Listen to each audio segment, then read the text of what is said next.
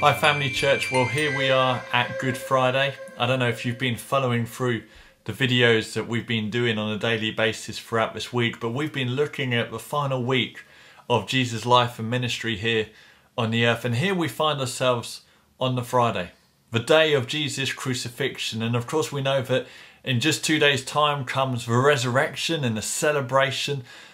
But it's important that before we celebrate the power of a resurrection, that we take a moment to remember the sacrifice and the pain of what Jesus had to go through on what we now know as Good Friday, the day of his crucifixion. And as we read through the gospel accounts of these final 24 hours of him physically being alive as he was crucified, there's so much that we could look at. There's so much that we could spend time focusing in on today. And I would encourage you at some point today to look through those verses that look at that final day of Jesus' life before he went to the cross. We could look at his trial before Pontius Pilate. There's a lot in that. We could look at the beatings, the whippings, the torture and the torment that his physical body had to go through. We could look at the mockery that he faced, that people spat at him and laughed at him and mocked him and jeered him and forced a crown of thorns upon his head and said, "Hail, here is the King of the Jews," as they mocked him. We could look at the casualness of the soldiers gambling for items of his clothing. We could look at the powerful declaration as Jesus looked at those crucifying him and declared, "Father, forgive them, for they know not what they do." That powerful forgiveness statement.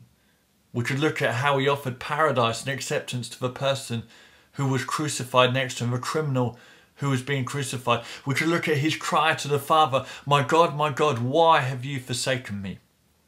But I want to just focus in on one particular passage of scripture, just a few verses that are recorded for us in the Gospel of John chapter 19, verses 28 to 30. It says, Jesus knew that his mission was now finished, and to fulfill scripture he said, "I am thirsty."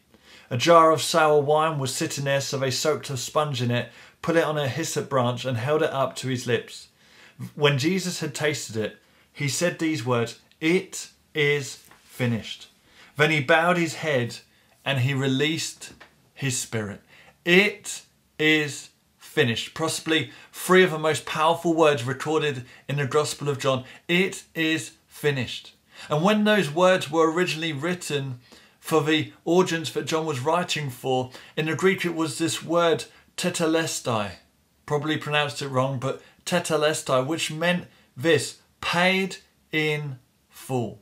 And this word would have been on invoices and receipts and documents in that time, in New Testament times, where it would have said this debt is paid in full, it is cleared. And so those people who were reading John's Gospel, who were recipients of this Gospel, would have read it at the time and immediately would have understood the correlation between that word and the fact that Jesus Christ has paid in full the debt that was upon our life.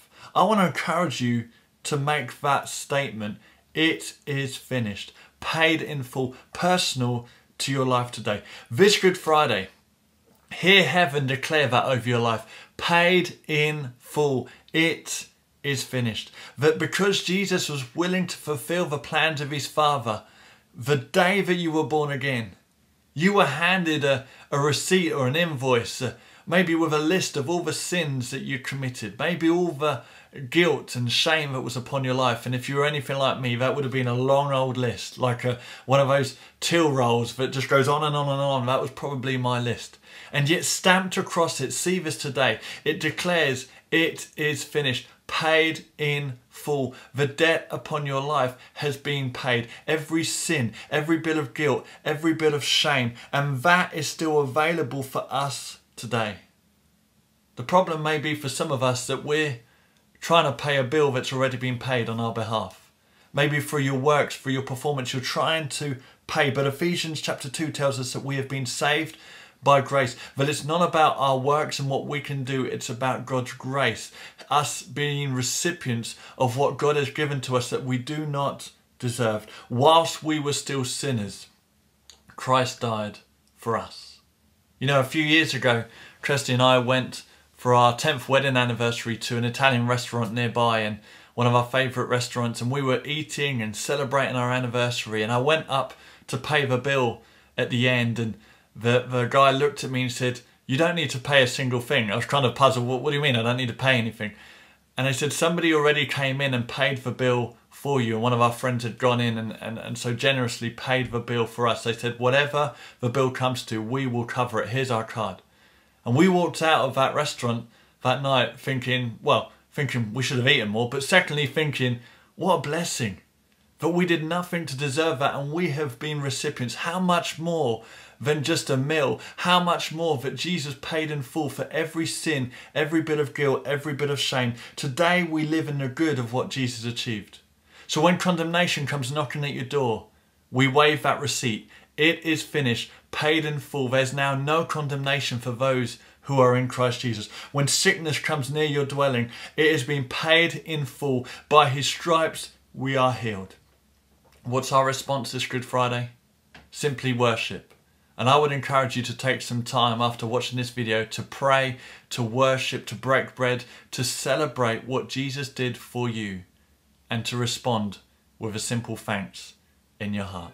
Take time today to honour and to worship him, knowing that your debt has been paid in full, because it is